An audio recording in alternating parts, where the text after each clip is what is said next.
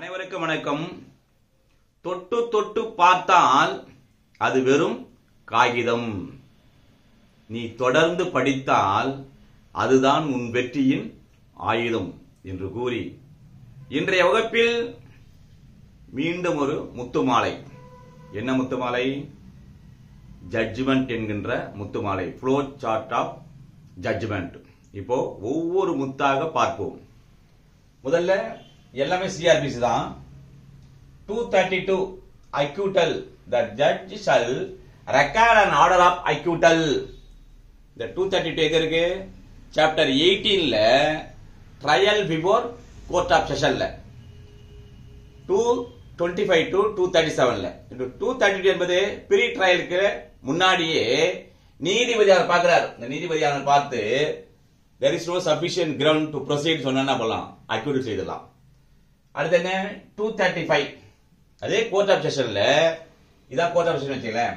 இந்த நீதிமன்றத்தில் சாட்சிகள் அனைவரும் எடுக்கப்பட்டு வாதங்களை கேட்ட பிறகு ட்ரையல்லாம் முடிஞ்ச அப்புறம் தீர்ப்பு சொல்கிறார்.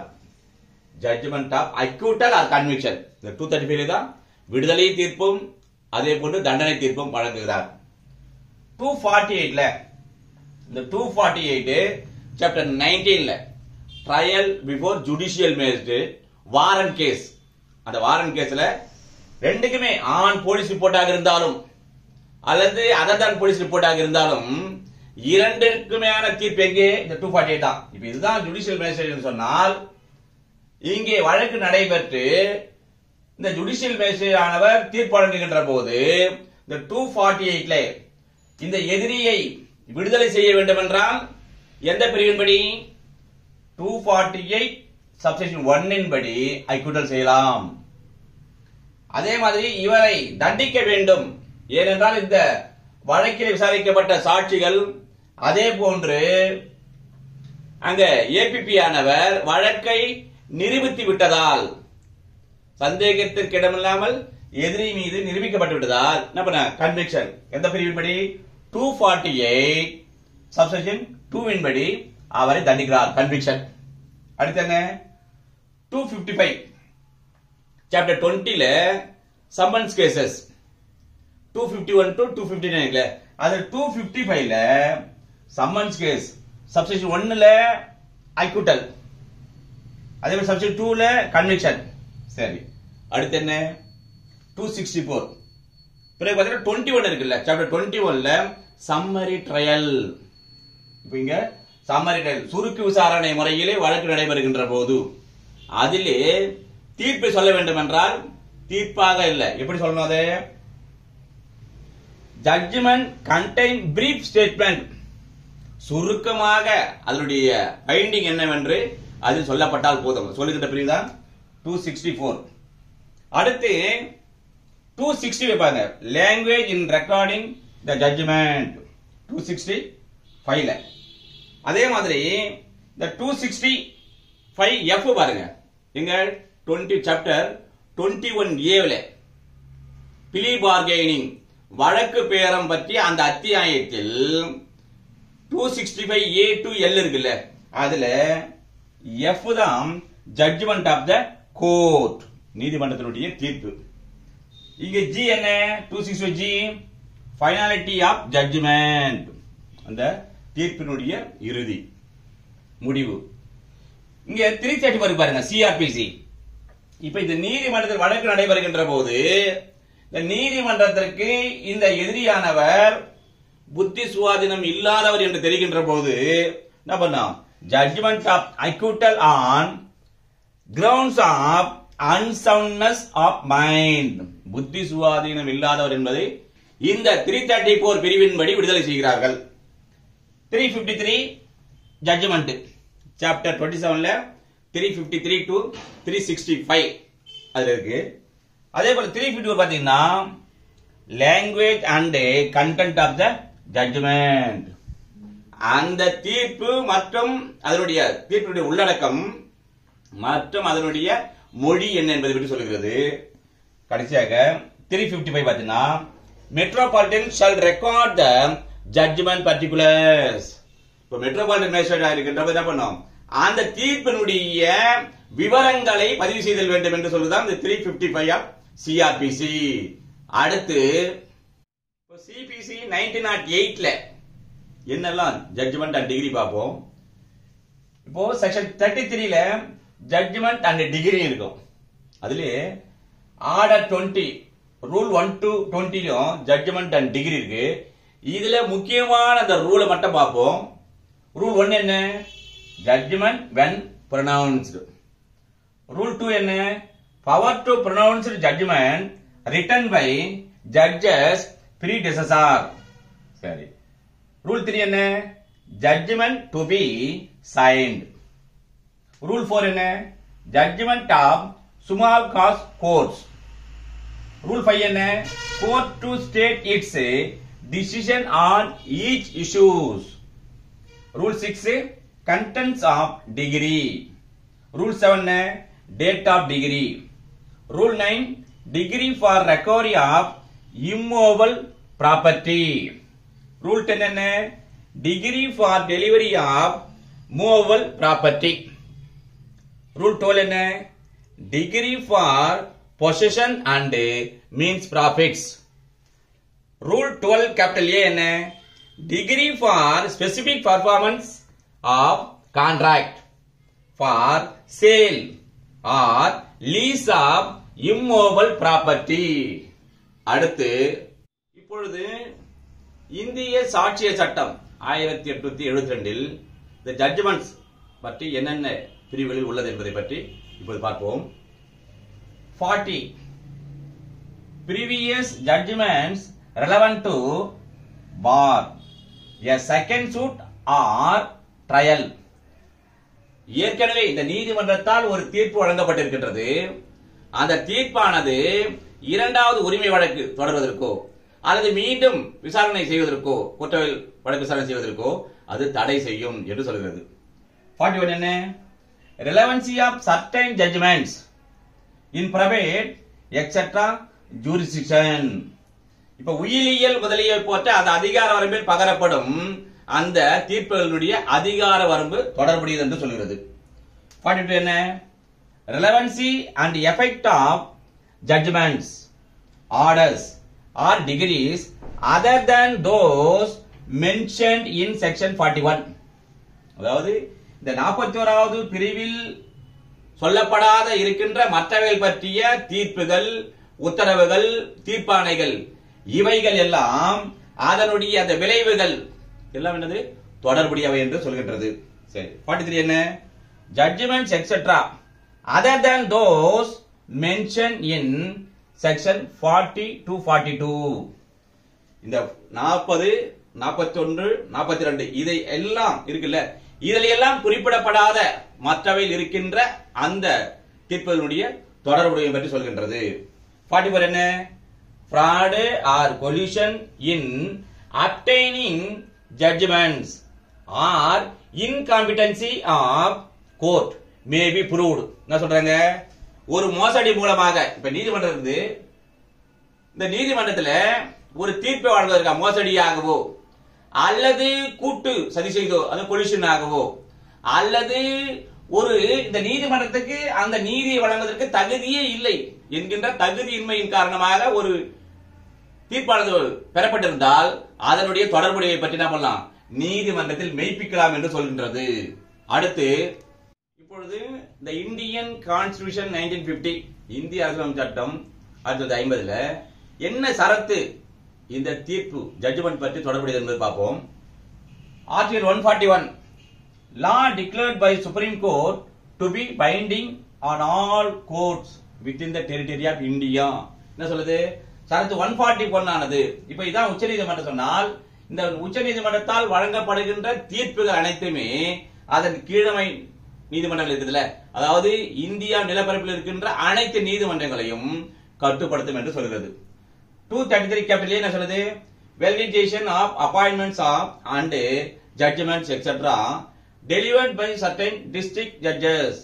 சில குறிப்பிட்ட மாவட்ட நீதிபதியால் வழங்கப்பட்டிருக்கின்ற தீர்ப்புகள் மற்றும் அந்த நியமனங்களை பற்றி சொல்கின்றது.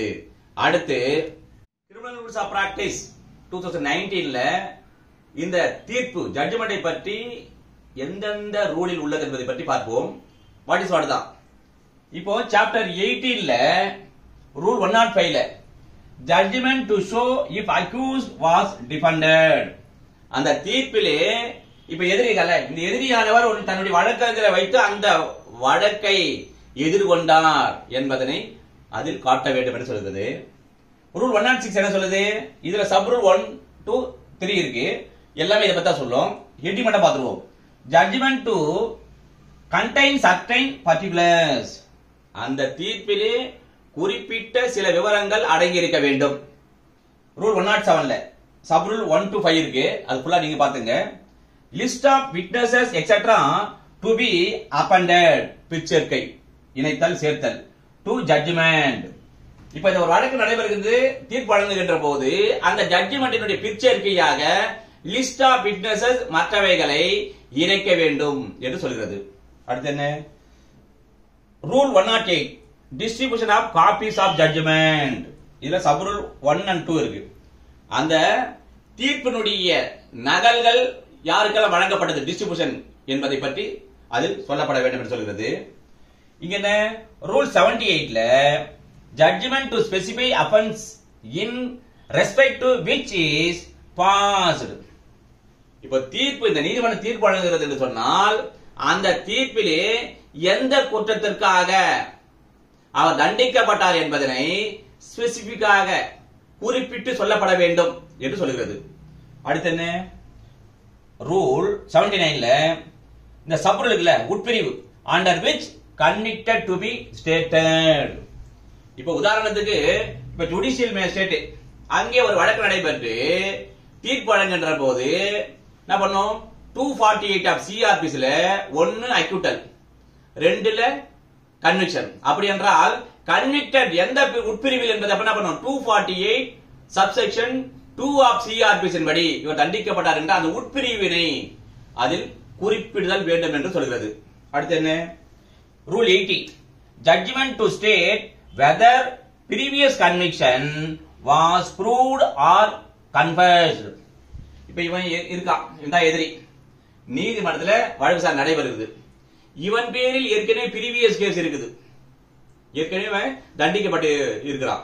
அப்படி என்றால் அந்த தண்டிக்கப்பட்டது என்பதை தானே ஆமாங்க, ஏப்பா உங்க பேர்ல கேஸ் இருக்கா, ஏதாவது இருந்ததா, நான் தண்டிக்கப்பட்டிருக்கியான்னு கேட்டா ஆமாங்க ஏற்கனவே ஒரு வழக்கில் நான் 307ல ஒரு 3 ஆண்டுகள் சிறையில் இருந்தேன் அப்படின்னு அவனே ஒத்துக்கொண்டானா, அல்லது பை இன்வோக்கிங் செக்ஷன் 298 ஆஃப் சிஆர்பிஸ் படி the previous conviction, how to prove previous conviction இல்ல, அதன்படி நீதிமன்றத்தால் ஏபிபி மூலமாகவோ அல்லது செஷன் கோர்ட் அந்த பிபி மூலமாக நிரூபிக்கப்பட்டதா என்பதனை அந்த தீர்ப்பிலே குறிப்பிடுதல் வேண்டும் என்று சொல்கின்ற ரூல் அது.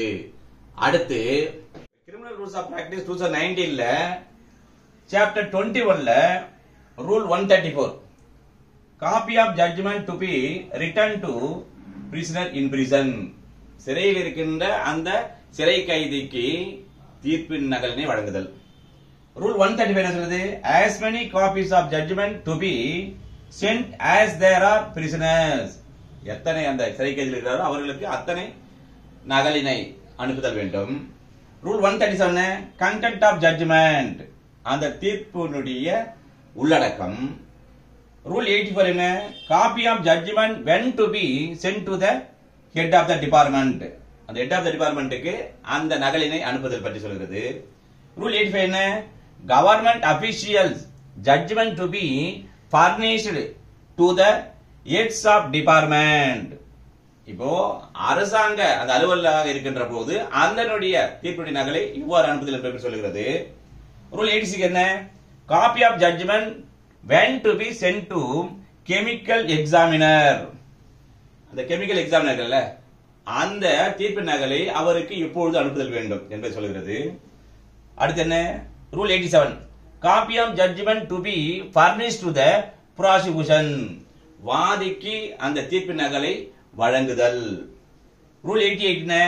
Copy of judgement when to be sent to the hospital, மருத்துவமனைக்கு எப்பொழுது அந்த தீர்ப்பு நகலை அனுப்ப வேண்டும் என்பதை பற்றி சொல்கிறது.